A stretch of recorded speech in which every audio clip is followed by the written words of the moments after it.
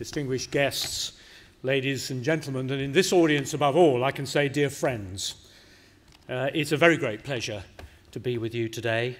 I am conscious that this is the last session before lunch. I'm also conscious that the disadvantage of being the last speaker is that everybody else has said everything you want to say before. I haven't been here all morning, but just listening for the last 10 minutes tells me that that's likely to be true. The Trade Development Council is something that I've been involved with for a number of years now, obviously with my previous hat on. I am now just a retired banker. It's a pleasure to be invited back as a retired banker. It is clearly a pleasure to be back in my new capacity, and one of the delights about my new role is the way in which it allows me to continue to be involved, or requires me to continue to be involved with China in general and Hong Kong in particular. So when I say it's a pleasure to be back, it is not just because of the old friendships, but because Hong Kong isn't just an old friend to the UK, it is a thriving and dynamic partner with a unique position in Asia. It's unique because, firstly, it's important in its own right as a major economy. Secondly, because it is, of course, a unique gateway to the mainland. Thirdly, because it is a major Asian international financial and services centre, not merely for the region, but as part, fourthly, of that network of major financial and services centres that extends around the world and is vital to underpinning today's global economy, and of which London is, of course, another key member. So there are a whole variety of reasons why it is good to be talking about the opportunities that exist in the developing UK-Hong Kong relationship in the 21st century. Indeed, as far as the UK is concerned, and my brief nowadays is for UK's trade performance and its investment position in the world, it is very clear that the Hong Kong relationship is important both in its own right and as gateway to the mainland and as regional base for Asia. It's important to us because we in this country have got a job of work to do. You know this, you don't need me to tell you that we need to find new sources of growth in the wake of the financial crisis. We need to find new sources of growth that are more internationally oriented. This economy can't go on growing the way it was before, with the growth being driven by consumption fueled by debt and by government spending. The economics textbooks tell you there's only one other way of doing that, or two other ways of doing that: better investment performance and, above all, a better trade performance. So we need to look outwards and engage effectively and competitively with the world at large. And given what's going on in the world at large, this turns our eyes inevitably towards Asia and to Hong Kong, a place which we have so many long-standing associations with. Michael said it just now, go east. There was that famous phrase, of course, from the 19th century, go west, young man. I think the 21st century equivalent of this is go east, young person, just to update it suitably. And the statistics are there for us all to see. Hong Kong is one of the largest sources of foreign direct investment in the whole of Asia. It's the third largest recipient of foreign direct investment in Asia. Its economy, which grew by 7% last year, is forecast to grow by 6% this year. The city attracted 36 million visitors last year, more than 5 times the size of the local population. It is quite clearly becoming, or is, one of that small number of cities which can properly be described as world cities. Its economic strengths are by now legendary. Its internationalism, its entrepreneurialism, its flexibility and its adaptability. We forget that it isn't all that long ago that Hong Kong's economic face to the world was cheap plastic goods and textiles. How things have changed, and it's not all that long ago. So the flexibility and the adaptability are crucial to Hong Kong's success. So is the legal system, based on English common law. So is intellectual property protection. So is a skilled workforce, freedom of information, freedom for travel, and, of course, long-term investment in the public infrastructure of Hong Kong in a way which, frankly, Britain needs to learn a lot from for the way in which Hong Kong is consistently upgrading its economic and public infrastructure. Its educational institutions are world-class in many ways. Its creativity manifests, of course, in the film industry, which is showcasing its capabilities here in London this week, and a burgeoning cultural life in Hong Kong. I lived in Hong Kong in the 1980s and early 90s. It was a great place to live, but if I was absolutely honest, it was a bit monochrome too. Well, that's no longer the case. This is, as I say, becoming, or is already, one of the world's world cities. It is also, of course, on the doorstep of the world's most extraordinary country in terms of economic and social transformation taking place before our eyes. Indeed, I say on the doorstep of a country. That's not what I should have said. It's on the doorstep of a market. It is part of a country which is changing itself so radically and so rapidly, and the impact of whose change is going to be the biggest fact about the 21st half, at least, of the 21st century. Hong Kong's economic links to the Chinese mainland are deep and varied, increasingly varied. Mainland visitors now account for 1 in 5 of all retail sales in Hong Kong, 50% of all luxury goods sales, and in 10 years' time, I read, it is projected that the mainland will account for 80% of all luxury goods sales in Hong Kong. The Mainland and Hong Kong Closer Economic Partnership Agreement, the CPA, the free trade agreement that grants easier access to mainland markets from Hong Kong, has now been in operation since 2004 and provides a valuable opportunity to access the mainland in a simpler way than going directly there, even for companies that do not have an office in Hong Kong. Beyond China, Hong Kong is also, of course, the perfect launch pad for the wider region. It is no coincidence that there are estimated to be over 3,600 regional headquarters and offices in Hong Kong, including those, by the way, of at least 300 British companies. In this role as gateway to the wider region, what is interesting to me about Hong Kong is that it's in a way similar, for all the very obvious differences, to that of the UK, which is a great gateway to the wider European market. Indeed, there are many crossovers with the UK economy, which show, by the way, the opportunities that exist for British companies. Both the UK and Hong Kong have a strong financial services sector, and the development of the offshore market for trade in the renminbi is, I believe, in years to come, something that will be a very exciting thing that strengthens those ties that already exist between Hong Kong and London. Both Hong Kong and the UK have flourishing sectors in new industries such as biotechnology and renewable energy. Both have vibrant creative industries. As I've already mentioned, the Hong Kong Film Week is testimony to the vibrancy of what is actually a long-standing creative industry in Hong Kong.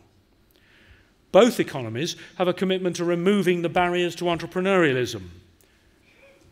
I think it might be true to say that the UK has further to go in this than Hong Kong, but the direction of the intent is absolutely clear. And by the way, it is reflected in the fact that the Heritage Foundation recently named Hong Kong as the world's freest economy, and the World Trade Organization listed the UK as the most open and business-oriented economy in Europe, and the World Bank listed the UK as top of the European League for ease of doing business. So whilst we can never be complacent, and we may well think that the glass is only half full, nevertheless, I think we have some things in common, and we, the Brits, have some things that we can learn. So Hong Kong's strengths as a trading partner are clear, and the opportunities, therefore, are also clear.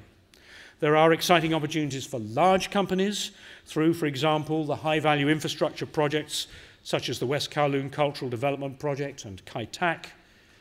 There are also numerous opportunities for British smaller and medium-sized companies. Take, for example, a company such as Hampshire-based Berry, Bros and Rudd, known to some of us very well, of course, as a purveyor of fine wines and spirits. It started trading in Hong Kong just over 10 years ago. In that time, their Hong Kong operation has gone from 0 to now accounting for nearly half of their global market share. And their Hong Kong sales are growing by 15% year on year. I mentioned them as an example of an SME because actually for the British, it's encouraging and supporting more and more smaller businesses to get involved internationally that is key to our national challenge of improving our trade position and finding a new pathway of growth. And I happen to believe that there are all sorts of kinds of SME that should be thinking about the opportunities in a place like Hong Kong.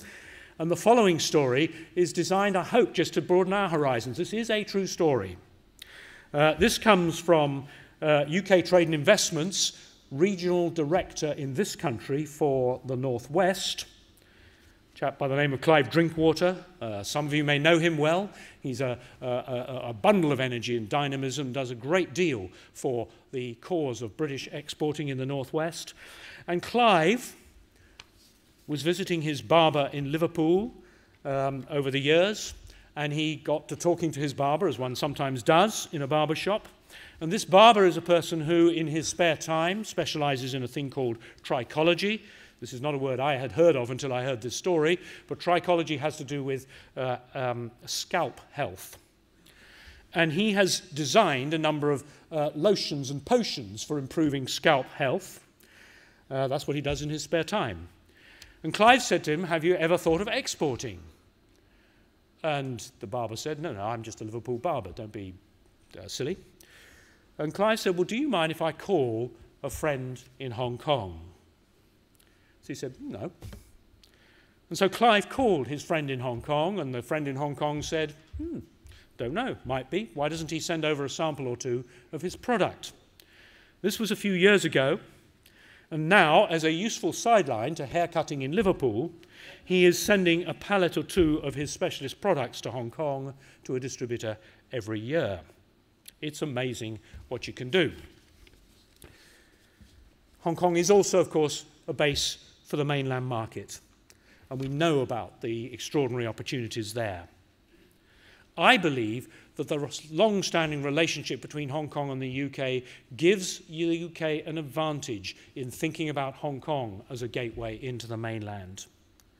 We do stand alongside Germany as the largest European investor in China in cumulative terms. And such is the influence of our trade on the mainland that in 2009, it is interesting to note that we sold about $1 million of tea to China.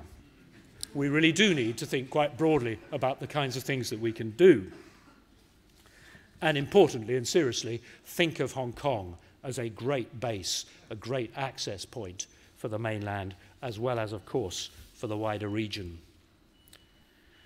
Just a few words about the relationship in the other direction, that is the relationship of inward investment from Hong Kong into this country. This is something that's the other part of my brief. It is clearly in the interest of this country to be as attractive a place as we can for foreign direct investment. We have a reasonably good story, by the way, in terms of our record of attracting foreign direct investment into this country.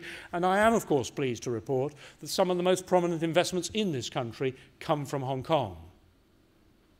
To name but one whom you all know, of course, Cheung Kong, prominent in this country in ports, in resources, in telecommunications, in retail, and also through their foundation in having very recently, I attended it, established or opened the London presence of the Cheung Kong Graduate Business School, a particularly interesting venture because that brings together what is a Beijing establishment with a Hong Kong founder and supporter and the London opportunity.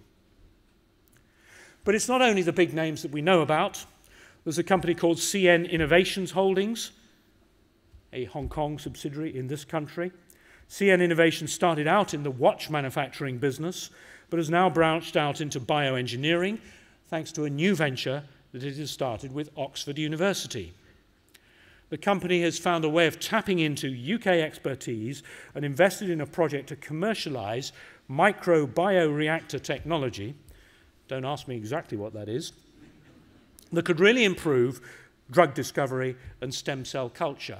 So all the way across the spectrum, the way in which the UK and Hong Kong are partnering in commercial development opportunities and investment is becoming more and more sophisticated. We need to do our part, of course, in terms of attracting inward investment and making sure we continue to be an attractive location for Hong Kongers. And indeed, We have been working to ensure that the business tax environment here is as favourable as we can make it and as competitive as we can make it. We continue to work away at the regulatory challenge.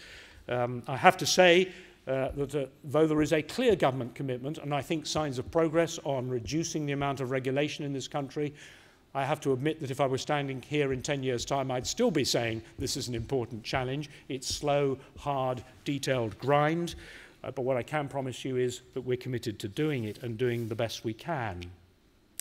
And then finally, and this picks up on one of the questions that I heard being asked just now, how do we help companies to take the risk, get out of their comfort zone, look at new opportunities, and in particular, since we're talking about Hong Kong as gateway to Asia, how can we help companies in this country look at the Hong Kong opportunity?